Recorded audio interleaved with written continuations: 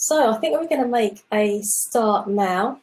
My name is Sue Shardlow. I'm a software engineer, coding instructor, tech writer, and event MC. I'm going to be moderating and facilitating today's panel discussion on how to land your first developer job. And we've got 5 really great brand new developers. They've all just got their first dev role in the past year. And what I'm going to do is I'm going to ask each of them to give us a quick intro to themselves. Just a quick intro into how you learnt to code, what you're doing now, what you're doing previously, and what stack you're working with, please. So can I come to Beth first? Everyone, can you hear me okay? We can. Great.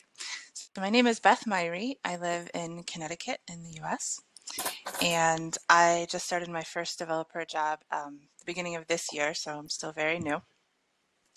I have a little bit of a non-traditional background. So my original bachelor's degree was in linguistics and German. And then I got a master's in environmental engineering, totally different. And then I guess every decade I like to totally change. So then I just recently graduated from Oregon State University with a bachelor's in computer science. So how I ended up on that path, I worked primarily in nonprofits and ended up, my last full-time role was at a translation company, and I got really interested in the tech side of things while I was there. So I started trying to do a few online courses through Coursera, things like that, and I just didn't quite have, like, I needed more structure and accountability. So I enrolled in a bachelor's degree program, but it was a post-bac BS. So we only had to take the basic, or we only had to take the computer science classes, not all of the general education classes. And I just wanted to say I was 37 when I started learning to code, and I graduated at 40. So if anyone is transitioning into tech and is not in their early 20s, like, don't worry, it's totally possible. So I had an internship at Intuit last summer, and I started working at Viasat at the beginning of the year. And Suze, I'm not sure if I covered all of your questions. Which stack are you working with at the moment, just so folks can see if they can relate to what you're doing? Sure. So I'm a little more on the DevOps side. So working on AWS, and sort of really interested in deployment.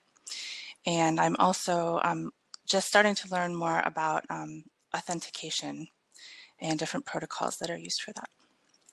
Cool, that's definitely different. I think a lot of folks that are watching today are still learning about the kinds of roles that they can get in tech, and maybe just thinking it's probably just start with web development, but actually that might not be the case. So thanks for that, Beth.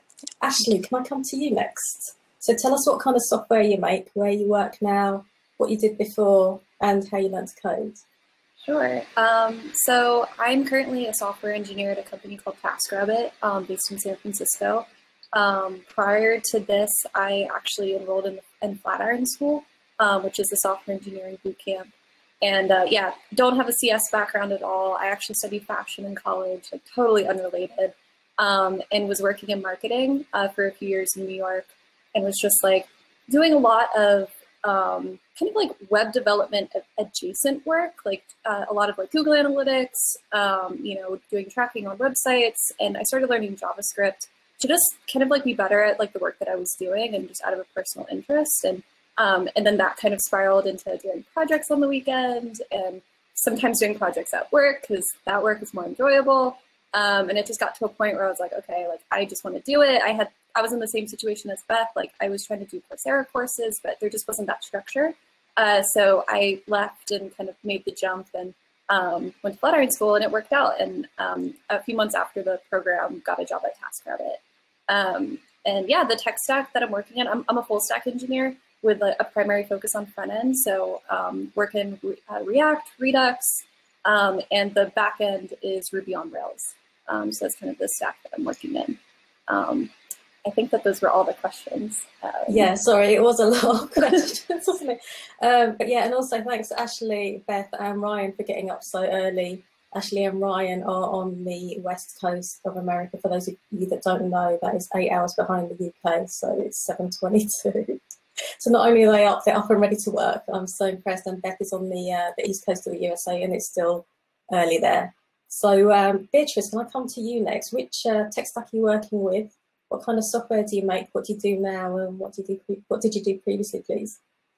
Yeah, so previously I worked in finance. I'm currently a front-end intern. So I started teaching myself how to code, I think roughly about 2 years ago. So using free code camp. And then I met a volunteer of codebar at a hackathon, and she was just like, yeah, you should come along to codebar. So I started attending like evening classes with codebar, and I was like, I really love this, because initially I thought I would just keep coding as like a hobby on the side. And then I discovered like, I love this more than what I'm currently doing now.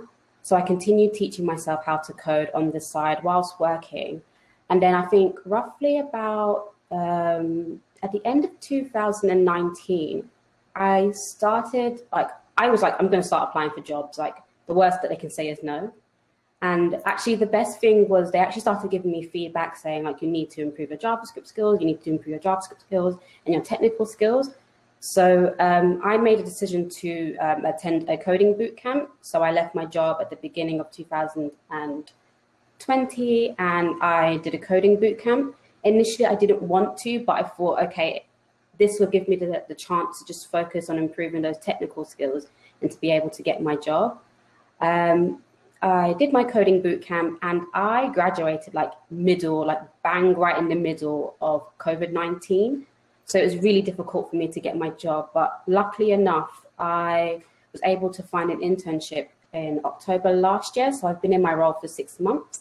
And within my role, I'm mainly like doing front end and like shadowing with my seniors. So like doing pair programming, picking up tickets and creating features. I did an internal project with Vue.js, so I've learned Vue.js. And currently I'm learning and building a project with React. I hope that answers all your questions. It does, definitely. And it's generated a couple of questions in the chat. What I'd like to mention at this point as well is that some of you good folks who are watching today are familiar with codebar. Others of you I know have probably just seen a tweet about Codebar Festival, so you know nothing about codebar. And Beatrice did touch on codebar just now when she did her intro. So codebar's a charity, it's international, and basically it is a place where you can sign up and get coached if you want to learn to code. So you're paired with an experienced coder, and they will take you through whatever you want to learn about, and that is completely free of charge. It was in person until COVID hit, and now it's all online. So if you go to codebar.io, you can see how to sign up as a student. If you're more experienced, feel free to sign up as a mentor. We're always happy to get more coaches on board. What I'd also like to mention as well, because people have been asking about boot camps, there's a couple of folks here on the panel that have attended boot camps. Codebar has a long relationship with Makers Academy, which is a London-based bootcamp. We've been partnered with them for about 3 years now.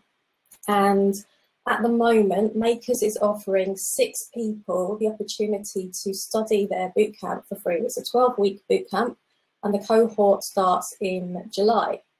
So it's by application. It's not first come, first serve. The applications are going to be assessed, but there's a good 2 and a bit weeks left to apply. So go to codebar.io. I'm also going to ask Bruno or Helen, one of the moderators, to drop the link in the chat, please, to the application form and the info. If you're interested in that, read about how to apply and fill in that application. Like I said, you've got a good 2 and a bit weeks to do that. And then if you're successful, you get to study the Makers Academy bootcamp completely for free. If you're not successful with that, thanks Kimberly for dropping the link. If you're not successful with that, Codebar, like I said, has got a very good relationship with Makers, and they do offer discounts through the year.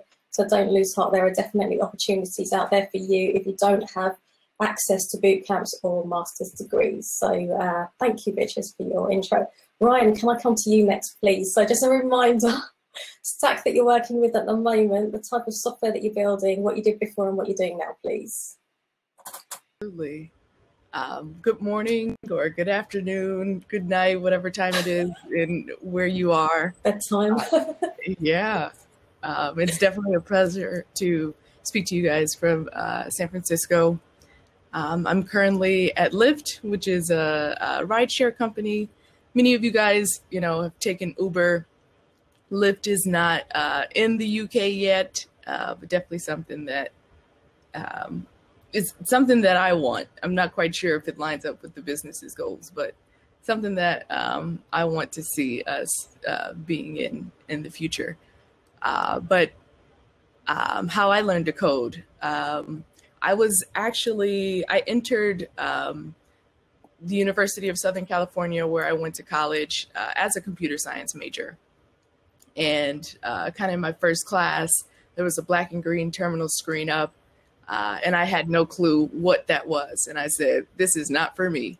And I kind of, dropped out of the major and picked up economics and kind of made a commitment to myself.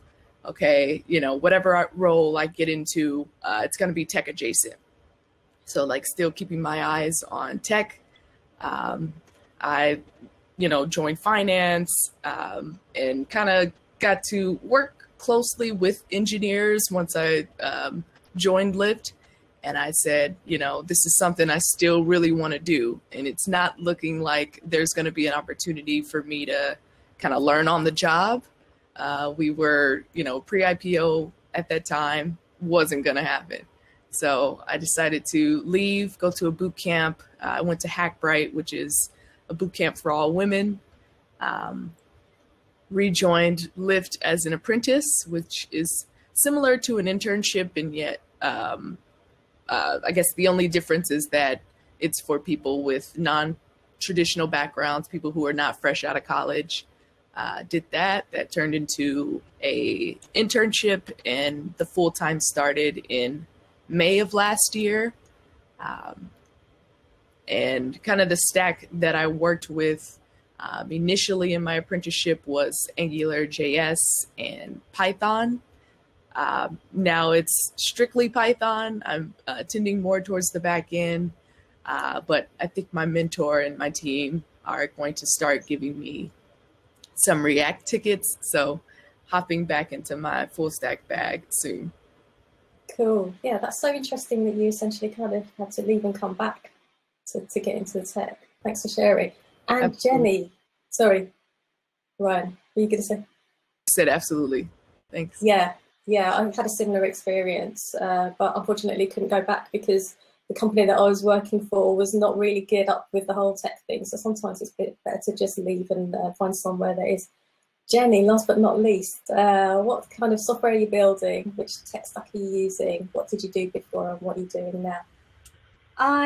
A bit similar to Beth, really, have worked in a lot of areas. I did a film degree many years ago, 12, 15 years ago, and ended up working in design in a company that made furniture for yachts. And I really enjoyed it. I stayed there for 7 years and I worked my way up to a senior project manager. And then there came a point where I thought, if I want to advance any further in my career, I'm going to need to move company. And once I started actually looking at different companies, I thought, I'm not sure I actually want to do this. And then this little spiral set off like, oh, well, what do you want to do? And I thought, well, I reckon I could code. Like I was all right at science and I was all right at languages, and it's kind of just like science and languages. But before I committed to anything, I thought you're going to have to make sure that coding is what you think it is in your head. So I spent about 3 months every evening on Codecademy, just doing little tutorials, little exercises, until I felt like, okay, yeah, I understand what this is. I understand that I know nothing. And at that point, I committed to a boot camp at IO Academy in Bath, which was about an hour from where I was living. And like Beatrice, I think you did this all during COVID. This was all in the middle of COVID for me as well. My family were like, you're crazy. Why are you doing this? Why are you quitting a job? But I started the bootcamp in September last year. It was brilliant. We were in person very briefly until the lockdown in October kicked in again in England. And then we went remote. I graduated in December, at which time I had a handful of job offers, and I accepted one at Accenture in Newcastle, which is 7 hours away from where I was living, so I had to move. It's a it's an unusual role. It's a master's degree apprenticeship. So a day a week I'm at university getting a master's degree in software engineering, which is brilliant because my bachelor's degree is in film. So it wasn't something I ever thought I'd be able to do. And then the other 4 days a week I work within Accenture as an app developer. And I'm currently working on some really old legacy software, which is Java and XML at the moment.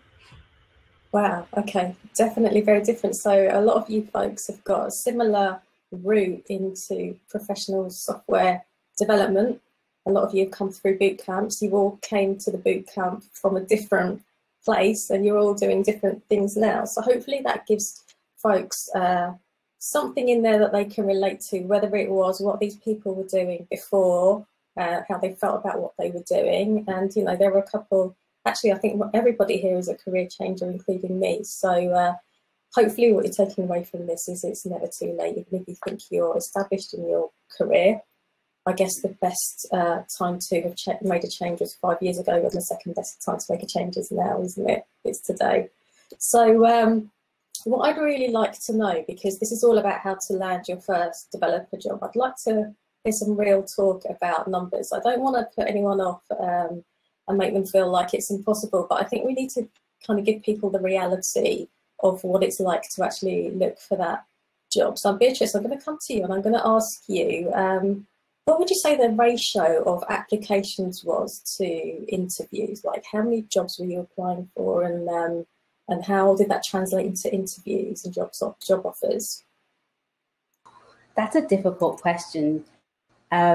I think I lost count of how many companies I applied for and how many recruiters that I spoke to that kind of like, in a sense, didn't reply back, because I used like trying to apply for myself, like just self-applying. And I also tried to use recruiters. So because I graduated in May 2020, that was literally like in the middle of when COVID was happening, when I think junior developer jobs were like drying up and all the jobs I saw were mainly like senior developers. So I had applied to so many jobs, and I really wish I could put a number on it, but like I applied to so many jobs, and in the end, I think roughly, I'd say summer of 2020, I got about 3 interviews. So out of all the loads of jobs I applied for, I initially just got like 3 interviews, which was I'm very grateful for. But I feel the amount of work I put into all the applications, I was just like, wow, I got 3 out of this. I only got 3 interviews. So it was very difficult, but I'm very grateful that I got an interview, at least because that means they were reading my CV and they really liked what was on my CV. Yeah, would you say that it was almost like a full-time job, applying for a full-time job? Definitely. Like I was waking up, I was like noting down, like, this is the job I need to apply for. I need to add this on my CV. I need to change this about my cover letter. And it literally became like a routine where I would have like list of jobs to apply for and like ticking off like on a checkbox, yes, I done this today. And then like moving the next applications to another day, saying like, this is my work for the next day, which was a lot. Like applying for a job is like a full-time job. Yeah, actually that is something that people say, isn't it? You need a routine, because it's really easy to get disheartened, isn't it? Like you say, Beatrice, you're applying for so many things, and it wasn't even a case of necessarily getting rejected. It was people weren't getting back to you. Yeah. So just to kind of keep yourself going, kind of need some sort of structure around it, and also not to forget, because sometimes you might see a job that's been advertised by the company, then you go and look on a website and you see the same job, but it's been advertised by an agency. You kind of don't want to apply for those 2 and then kind of like, oh, well, I don't know what I'm doing and who I'm talking to. So yes. So Beth, I'm going to come to you now. What were you looking for in your first jobs? Because you've got a bit of a different stack to everybody else, haven't you? Although your journey isn't too different. Yes, okay, you took the degree and everything, but what were you looking for when you went to get your first developer job? Well, something that I told myself a lot was I should try to focus on making the decision after I had the offer. So instead of focusing so much on what I was looking for right off the bat, I would sort of try to get the offer and then see which was the best fit. But luckily, the offer that I ended up accepting was actually what I was looking for. So yeah, I mean, I find that I'm much more interested in like the site reliability, DevOps side of things than actually working on the code itself. So that's kind of what I was looking for. And if I could just touch on what you were talking about earlier about sort of getting discouraged and, you know, the numbers of places that you've applied for. I knew that was going to happen. I mean, I knew I was going to send out just, you know, dozens of applications. And so actually early on when I was looking for my internship, I started a group of students at my university who we were competing for number of rejections. So it actually was it's still going strong. There's like a monthly competition, and it's fantastic because it helps you really focus on the process, and also helps you kind of stretch to apply to things that you're maybe think that you'll get rejected for, but then you're like, well, you know, it'll just help my rejection count. So that's my major piece of advice, is to focus on increasing your rejection count. And you can't count ghosting. So you have to follow up if they ghost you until you actually get the official no. Oh, I love that. And if you can team up with other people, then it helps to share the pain a bit, and you know that you're not the only one in that situation. But definitely anything in life, if you can gamify it, it probably helps helps the time pass a little bit easier, doesn't it? And also, rejection is a really good way to learn, isn't it? It is really horrible. But if you can wheedle some feedback out of those people that are rejecting you, then hopefully it can help you to improve for next time. So Ryan, we've had a question that's been specifically directed at you. So when you were talking about Lyft, you talked about your journey there and how you felt like you wanted to get into coding. And then you said that the Lyft was pre-IPO. Somebody's asking what pre-IPO means. And also, as a follow-up, they're asking, when they're looking for a new employer, should they look for a well-established company or a small startup? Which environment do you think is best for learning? Those are great questions. Pre-IPO, IPO means a public offer or initial public offering. And that's basically the pre-IPO stage is before you are publicly owned or before you're listed on the stock exchange. And this is one of the many quote unquote exits of a startup. Startups can either fail, be acquired by another company, or, you know, be listed on the stock exchange for public sharing. And so the second question was around kind of which company is best, whether that's startup or larger companies. I think there are pros and cons to both, for sure. I started off at a larger company, Deloitte, and I got a lot of, you know, professional experience, gained a lot of professional contacts. When I went to Lyft, I think it was like 100th of the size, because Deloitte is like 100K plus, you know, across the world. Lyft at the time was no more than 1,000 people.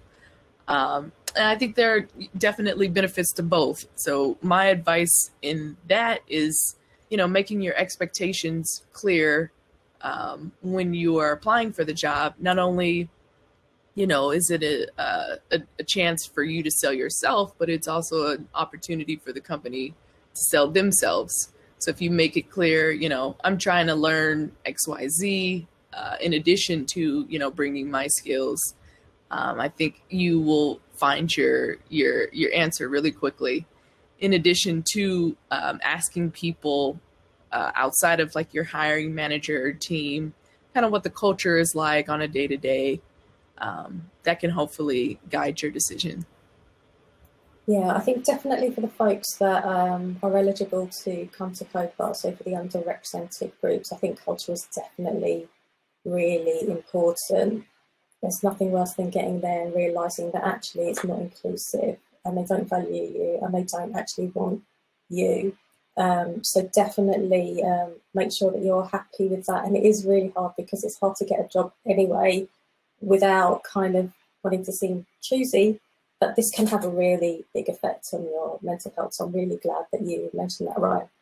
So Ashley, like a lot of people on this panel, you attended a boot camp. Can you tell us a little bit about what help the boot camp gave you to get employment after you had finished studying? Was there any sort of employment program or coaching or anything like that? Yeah, at Flatiron School, everyone was paired with a career coach, and the career coach it was very structured, and it lasted I didn't make it through the entire cadence of the career coaching, but it lasted about 6 months for a lot of people. And what that would in the structure would give you weekly kind of targets to meet in terms of job applications. The career coach would review your resume or CV and give feedback on that. They'd share it with their with other career coaches, so you just get extra eyes looking on it from more of a recruiter's perspective. So they provided that kind of structure after the boot camp, which was really great. They didn't just kind of they're okay, you're done, push us away, good luck and stuff. They tried their best to definitely provide continue that structure of the boot camp, because you're just in it every single day for 3 or 4 months, all day coding, all day working, having that structure. And so very much appreciated them kind of trying to continue with that post boot camp. And once you found a job, then you kind of obviously didn't have to attend those meetings anymore. But it just kind of provided that help and guidance, and also support if you're feeling discouraged, because it is truly just a numbers game. I think I applied to 100 or 200 jobs, I don't remember, and it's just it's so random almost, it feels like, when you hear back. But yeah, so definitely enjoyed the post boot camp experience, as well as the in-person boot camp experience too. Yeah, and like you say, we talked at the beginning about numbers, and like you say, you apply to a couple of hundred, you do need to keep track of them, because if somebody does call you back, you might be quite surprised, but you don't particularly want oh, which job's that again? It's not going to give a good impression, is it? So you do need to be very organised. I'm just curious, actually, Ashley, did your boot camp have relationships with employers that they could put you in touch with, or was it purely around how to make yourself more employable? So your kind of your CV and those assets, or could they put you in touch with employers as well? I think there were a few employers that they could, but it was more of contracting roles. In this, I finished the boot camp before COVID, so I was feeling a little bit more picky. So I was well, that's not what I want at this moment and stuff. If it was during COVID, I think that I would probably widen my the opportunities that I was looking into. So they had some relationships with some companies, but mostly contracting roles, which I just wasn't interested in. But yeah, was there a second part to that question? Sorry.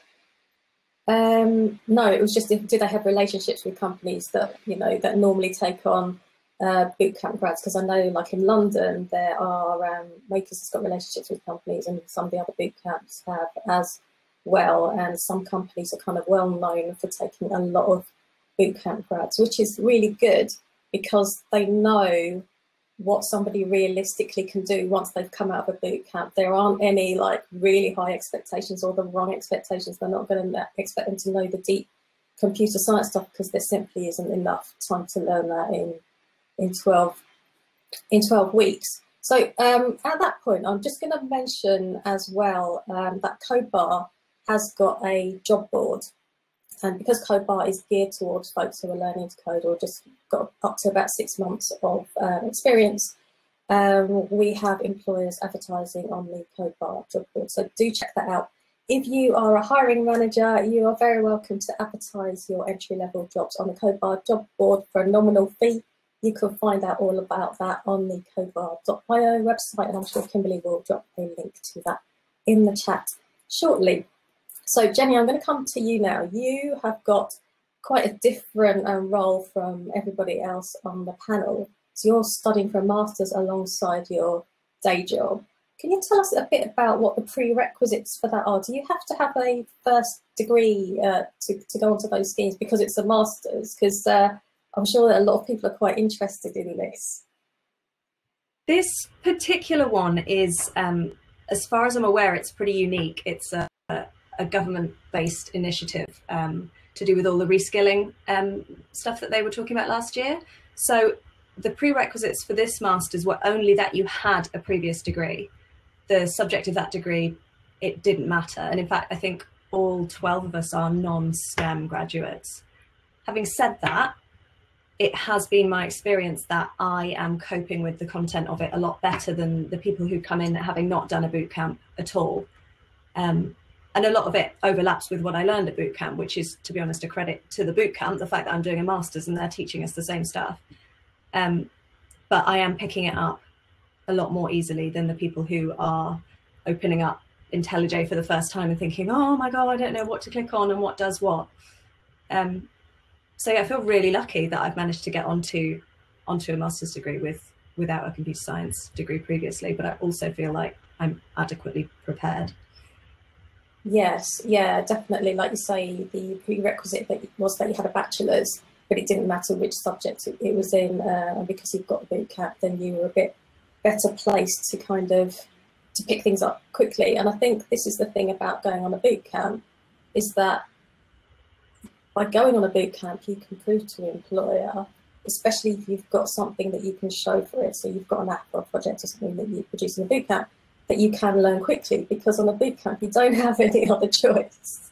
It's like 12 or 16 weeks long, and it is intense. I'm not going to lie to anybody who's watching here today. It is really intense. So it's not for everybody, but for a lot of people, it is a good way to learn, especially if you have been trying to teach yourself. Some of the folks on this panel were trying to teach themselves and then decided to go on a boot camp and did it that way. So in terms of looking for opportunities, Jenny, I'm going to come to you again. How did you actually come across this opportunity, and where were you actually looking for entry-level roles? Where were the sources that you were looking for these jobs? So I was coming to the end of the boot camp in December, which in my head I thought, oh, that's so nice. It's the end of the boot camp, the end of the year. That's a really nice kind of symmetry. But in practice, it was a terrible idea because I was hunting for jobs right before Christmas. People weren't advertising. I was panicking that I was going to have no income in the next year, and I just paid out for this boot camp and I really needed income. So I was applying everywhere. I had my CV up on generic job boards like Indeed. The Academy had thrown a hiring event for us. So they do have hiring partners around Bath and Bristol. And I was talking to those people. Aside from that, I was on Twitter all the time. I was just being nosy. And it was actually on Twitter that I saw this job. And I had, in my head, I had this fantasy that I would go from this tiny little yacht design business to a massive corporation, and that would be the thing. I would change my life totally. And for me, I found that most of the really big companies wanted you to have a computer science degree, and they weren't.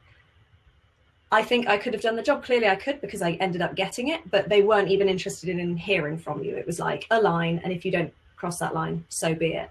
So the smaller companies that I was talking to, who were hiring partners from the Academy, felt like a more viable prospect. And I did get offered a job with one of them. But because Accenture were working in combination with this new special graduate scheme at Newcastle Uni, that did mean that I could see this future in a big giant corporation. And that's why I ultimately went for that one. But yeah, it was just a link on Twitter, completely random. Interesting. Yeah, I think Twitter is a really good source of info. It's really easy to miss stuff though, because of the nature of it, it just flashes up, and if you aren't online and didn't see it, then yeah, which I guess is why it's really good, like Beth said, to kind of team up with your classmates, and then you can like share opportunities. Like, so for example, for the Accenture one, presumably they had a cohort, so they were recruiting a lot of people, so it wouldn't have made any difference if all of you would have applied. You all maybe could have got the job there. So yeah, so Beth, what is your view on, because you've got this, you've gamified the whole rejection process, and you really want to get rejected, you want to count those rejections, and you're not counting ghosting, so you're going to badger those folks until they actually say no to you, right? What is your view on unsolicited applications? And by that I mean you haven't actually seen that place advertise a job, but you really want to work there. What's your view on contacting them, and how would you go about it? So I I didn't do that for any of the computer science jobs that I applied for, but pre-CS, I've done that before and gotten jobs that way. So I was a project manager for a nonprofit in Haiti, and I've worked in Haiti several times, but my first job I got by writing to an organization that I saw had been working in Guatemala. They were starting an office in Haiti. I wrote to them and said, I'd like to help you get started in Haiti, and they hired me. So it's definitely possible, at least in my experience, outside of tech. I assume inside of tech it is as well, but I didn't go that route. Okay, Beatrice, did you happen to do that at all? No, I didn't go down that route either. I mean, I did send unsolicited CVs, but again, I didn't hear anything back. I mainly use job boards to find my current role that I'm in. Ashley, did you apply to anywhere that wasn't advertising but you really wanted to work there? No, I wish I did, but yeah, I did the same, just applied directly through job boards. That's really interesting. And I think that just because nobody here has done it, it doesn't mean that you can't do it. You never know until you ask, do you? And what's the worst that can happen? We've heard from folks on the panel today that they got ghosted, they got rejected. So I guess the worst that can happen is you get ghosted, isn't it? So for the folks that were asking in the chat about unsolicited applications, then go for it and see what happens if you really want to work there. What I would, sorry to interrupt, Suze.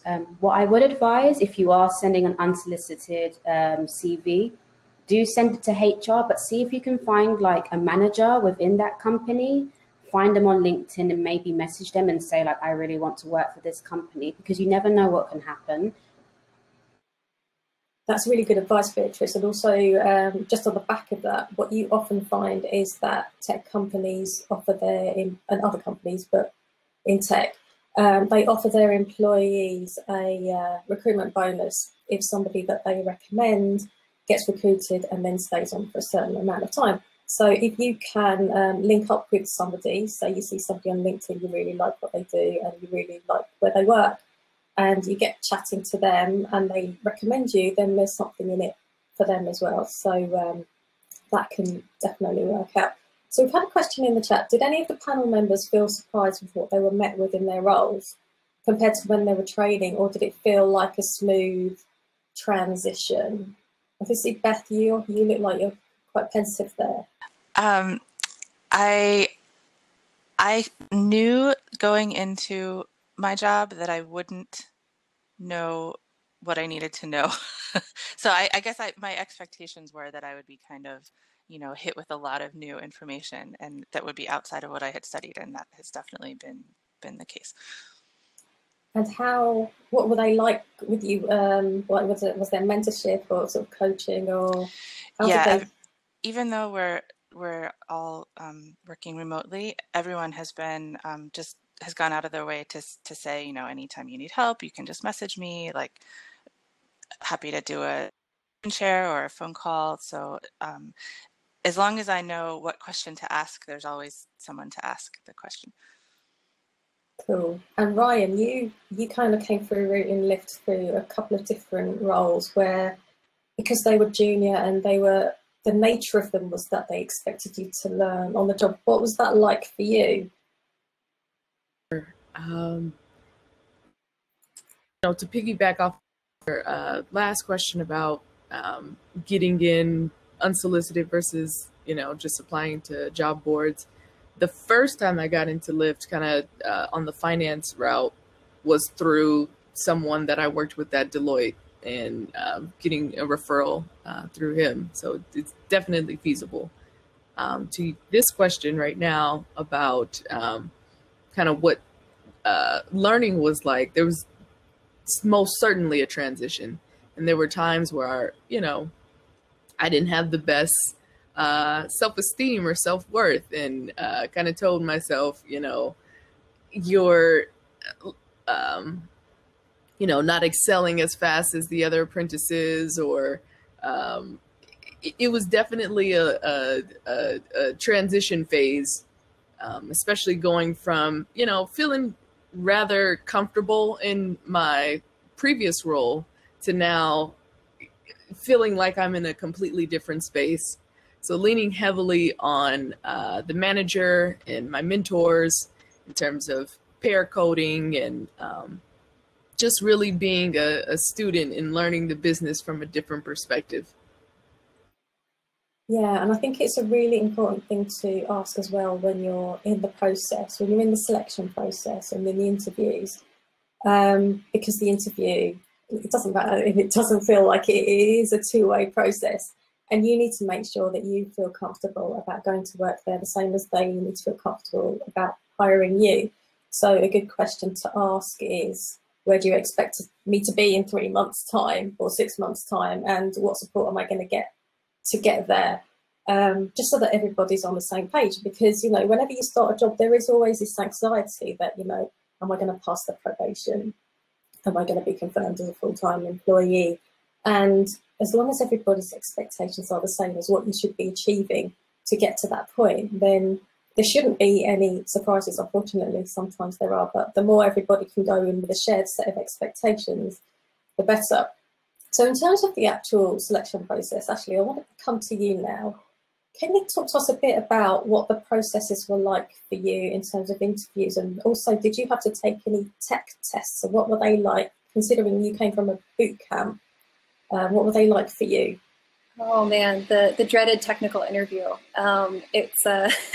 It was so when I applied at TaskRabbit, there was 4 interview steps. The first one was the recruiter call, where it was just like a phone screen and asked some basic questions and just kind of like was trying to gauge like culture fit wise. I like asked a lot of like culture questions and just questions from my resume. And then the second interview was a virtual tech interview, like algorithms, data structure kind of coding challenge that was done over, I think, CoderPad. But yeah, it was just a question. I still remember it. It was like finding a needle in a haystack, and I passed it, and I was so surprised because I was expecting to fail. And then the third round was an on-site, but with 4 interviews. So like hiring manager interview, then there's 2 other technical interviews. There was like a whiteboarding session, and there was also I'm trying to remember, there was a React like on-site interview and a Rails on-site interview. So it was a very long day, but it was like just a lot. And since getting the job at TaskRabbit, I've also applied to others just to throw my resume out there and just like keep my skills sharp and stuff. And there's like everywhere that I've applied to has a technical interview component. And a lot of companies nowadays are also doing take-home assignments, which can be nice because you have the time to focus on the work. But also, I feel like they tend to give really big prompts that take way longer than what you think it would take. So yeah, I don't know. But coming from a boot camp and going into it, the boot camps don't teach you, like they teach you basic data structures, but they don't go into algorithms that you will be asked in these coding challenges. And so I had to do just like my own self-study while I was applying, like reading. My friend Kyle, who did a boot camp prior to, like a year before I did a boot camp, he gave me his Cracking the Coding interview book, and that was super overwhelming. I was like, I need to learn all of this. This is crazy. They didn't, thankfully, but yeah. So it's just like post boot camp, expect to be applying for a ton of jobs, but also just kind of doing a lot of practicing coding interview style questions, like on Leak Code. There's also I'm trying to remember the name of the other one, but Leak Code is the most popular one. So that's kind of my experience. It was definitely very challenging. And I feel like I got lucky when I knew the answer to the question, or was able to solve it. So. Yeah, and you mentioned take-home tests there as well. And like you say, if you just graduated from boot camp and you're basically full-time looking for a job, it can be quite good. I think it kind of comes with a bit of a health warning, because some companies do have unrealistic expectations, as you kind of touched on there. They will give you a task and say, don't spend any longer than 2 hours on this. And you'll spend like 1.5 hours and you're like, I'm nowhere near anything that I think is going to get me hired here. It's going to take me at least 4 hours. And sometimes I think that what they're setting you is unrealistic. So for for your own mental health, I think just kind of think about whether or not you do actually want to take that take-home test, or whether you think it's worth your time, and whether you think it's going to prove anything. And try and get the most out of it that you can. See if you can turn it into maybe a portfolio piece afterwards, so that you haven't wasted your time. So in terms of portfolio, Beatrice, what would you say to people about kind of showcasing what they can do for prospective employers? Like, is there somewhere that you had that you pointed people to when you were applying that had kind of things, projects that you've done and stuff? So I did something that was out of like the box. I didn't actually have a portfolio. And the reason behind this is because I think I was like, when I was like going to networking events, I kept coming across male who were like junior developers who were male, and like, I applied for a job and I didn't have a portfolio. And internally I started thinking like, hold up a second, I'm applying for loads of jobs without why are these men applying for jobs and getting the jobs without a portfolio? So I was like, okay, I'm going to get a job out of a portfolio. I would highly not recommend that. I would definitely tell people have a portfolio. There's a book that I recently read, and if I find it, I'll post it in the chat. It was basically saying on your portfolio, have about 2 to 3 projects on there, like good, solid projects that you know ins and out. Look at the job market and like what you're applying for, and maybe see if you can make projects that tailor like the job market. So I do currently now have a portfolio, and I have 3 projects on there, but they're not like the most perfect project. They're projects that I'm proud of and I can passionately talk about and say like, this is what I learned from these projects. And in terms of me getting my job, because I didn't have a portfolio, I applied for my job through a website called No CSOK. And like the job description was like, didn't have like a list of like tech stacks. It was just like, can you do this? Did you come from a boot camp? It was very simplistic. And I was like, yeah, I actually tick all the boxes. I'm going to apply for this. And then my interview process, I didn't have a technical test either. I had one interview with HR and then one interview with like a senior, quite high up developer. And we just basically talked about my projects, and I had an interest in gaming, and I had made a small game that wasn't coded, but it still had like the nuance of like coding, like loops. And I spoke about that, and I think he really liked it. So I got the role. You're lucky you didn't have a tech test. How did you manage that? But I would advise to people, practice data structures and algorithms. That is what literally tech tests are. And that's something that I'm doing on the side, just learning on the side, because I realized from my coding bootcamp that we didn't go into depth about it. So I'm learning like data structures and algorithms. I'm practicing on code wars as well. So that's like coding exercises that are quite similar to what you might get in technical interviews. Yeah, I think a lot of folks in the tech industry, including some of the hiring managers who are trying to change it from within, are kind of agreed that the whole selection process is broken.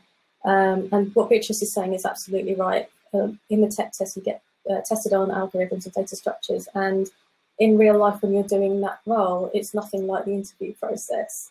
So it's completely artificial, and it does mean that a lot of good people get rejected. So unfortunately, to some extent, you kind of have to play the game. So use the website, Leak Code, that Ashley recommended, and Code Wars that Beatrice just mentioned, to really kind of brush up on that.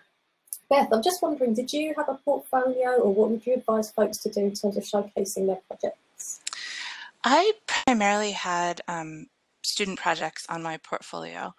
And I do think that if I had had more personal projects, I probably would have been ghosted a little bit less.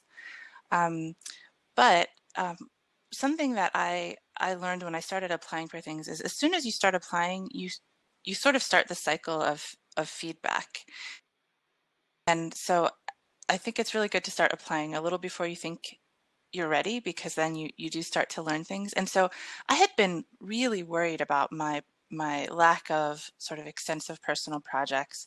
But when I started applying for internships, which was pre-COVID, so I applied for internships in fall of 2019. And I started getting responses. I mean, I don't think I got as many as I would have if I had had a really strong portfolio, but I did. I was getting sent coding challenges, a decent number. So at that point, I just decided, you know, I don't think it's worth my time to focus on projects. I'd rather focus on getting better at interviews. But if I had applied and I hadn't gotten any responses at all, then I would have thought, okay, I need to strengthen my resume by adding some more projects. So yeah, I think it's really individual. You're certainly not going to be hurt by adding some great projects to your resume, though. Yeah, would you recommend folks just do the projects and put them on GitHub, or do you think it's better to make an actual website to showcase them, or do you think it doesn't really matter as long as you've just got somewhere you can point people? Yeah, I don't really know about I don't have a personal website, but what I've heard is that the most important things for projects is you have them on GitHub, and you have a really good README that kind of shows off what the project does, and that maybe if you can have you know, some screenshots in there, or a little demo video, something like that. Of course, this is all things I've heard. I don't actually have these things, but I've heard that the README is really the key, because people aren't actually going to read through your actual code. Yeah, the README kind of shows people that you have some understanding of why you've done what you've done, and why did you choose to use this, and not that. And also to explain how to use your project. So if you've created an app, what are the prerequisites that they need to download? What are the packages they need to download in order to run it? How do they get it working on their machine?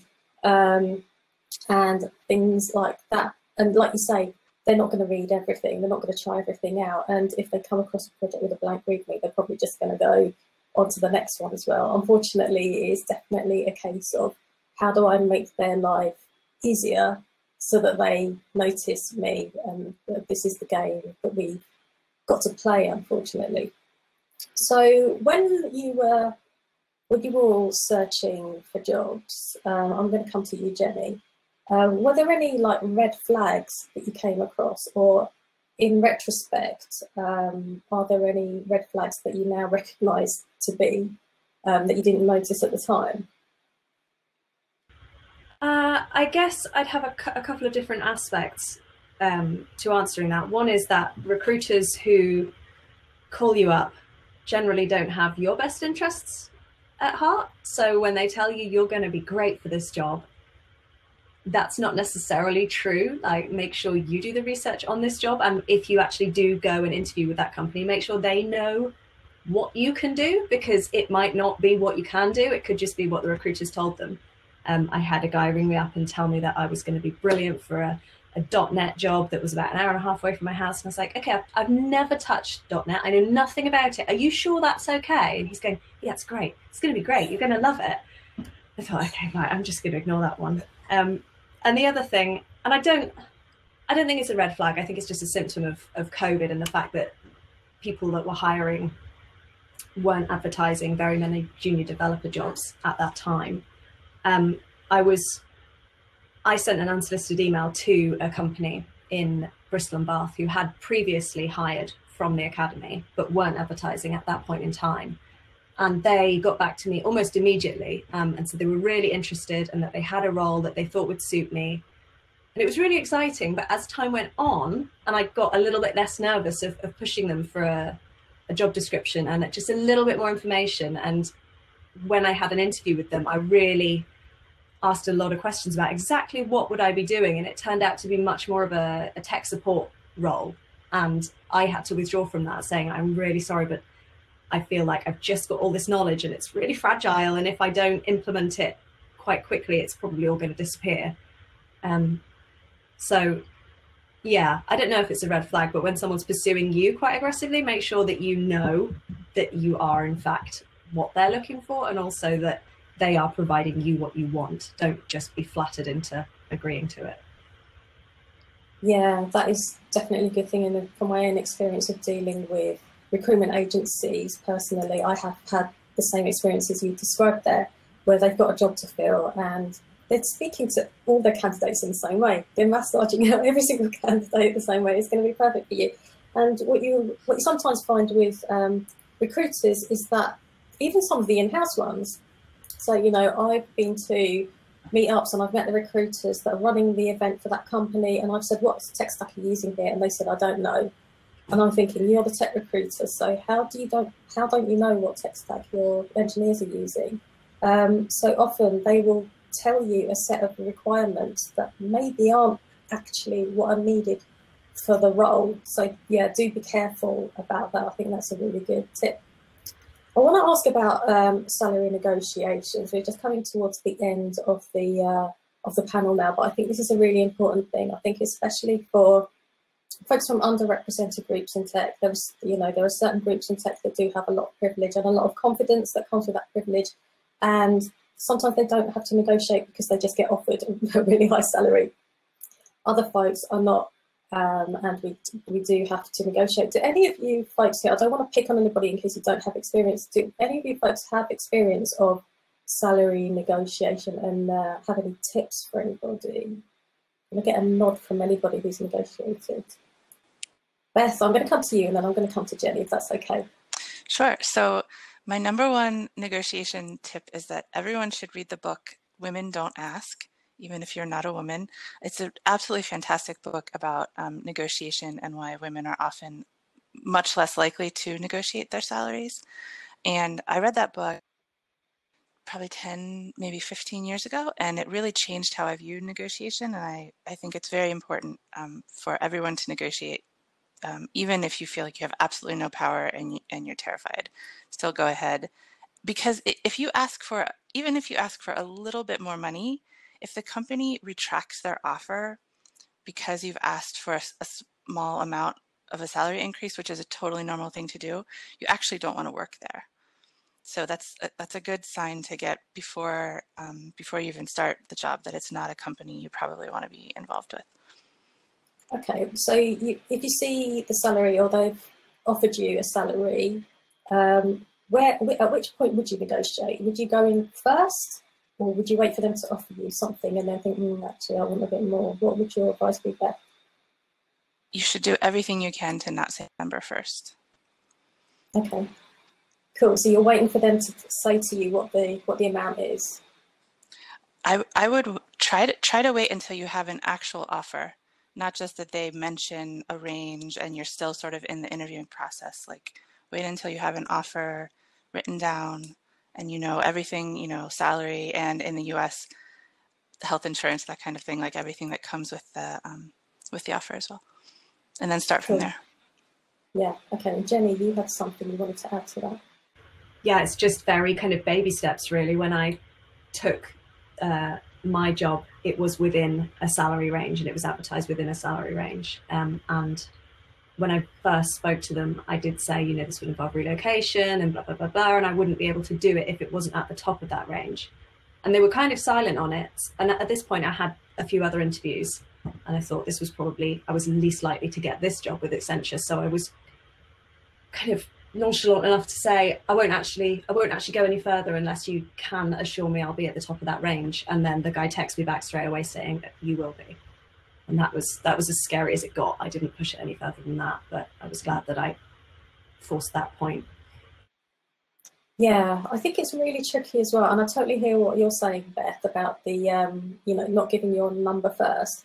I think what's really hard, especially what I've seen in London, is that companies don't say what the salary is when they advertise the job, and they don't even give a range. So I think it's useful to at least know what the range is, because otherwise, like we've heard from Ashley, like we've heard from Beatrice and other folks on this panel, the selection process can be quite long. They can be giving you tests to take home, and they can be dragging you in for like 4 rounds of interviews. And then if you get to the end of that and find out that the salary range is nothing near what you wanted or what you actually need to live on, that can be a bit of a disaster. So I would say definitely try and find out the range. Maybe speak to people that already work there, especially the men, the cis white men. Find out what they're getting paid, because that's a good ruler of what they can afford to pay people or what they value. And I would say take it from there. And it is scary, and a lot of employers unfortunately don't appreciate it when women negotiate, or underrepresented minority groups negotiate. Like Beth said, they can rescind their offer, but then I guess if somebody shows you who they are, then believe them and just decide that you're not going to work there, which is hard because we're in a competitive climate and sometimes we can't afford to be choosy, but how are they going to treat you down the line, I guess. So that brings us to the end of our panel. That went really fast. I want to thank everybody on this panel so much for giving up your time. Beth, Beatrice, Ashley, Ryan and Jenny. I know some of you have got up at the crack of dawn. It's not even dawn yet. You can go back to bed to join us today and give us the benefit of your experience and shared your tips with us today. I really hope that you good folks in the chat there who are watching have learned something, and there's something in there that you can use to get your first developer job. I know a lot of you are all different stages in your coding career, but hopefully this has given you some hope that you can do it. Please make sure you make use of codebar resources, and if you do want to go on a boot camp and you don't necessarily normally have access to those, please do consider applying to the Makers and codebar partnership boot camp. Like I said, you've got a good 2 and a bit weeks to apply for that. So coming up next, we've got Amina. She is going to be talking about how to find your perfect mentor. It's going to be a brilliant talk. I have seen her give a version of this talk before, and you are going to love it. And at 3 o'clock GMT, 4 o'clock Central European time, Beatrice is going to be giving a talk about the power of volunteering, and she's volunteered at loads of places, and it can really, really help your career prospects. So please do catch that. We do have 10 minutes until Amina starts, so if you just want to hang out in the chat, please do. Otherwise, there's a networking tab, and if you click on that, you'll get paired with somebody randomly at the festival for 5 minutes. It's like speed dating, so check that out. You might meet somebody new and interesting. You might actually get some job opportunities out of it. So yeah, have a fun rest of the festival, everybody. Thanks so much for joining us today, and look after yourselves. Bye.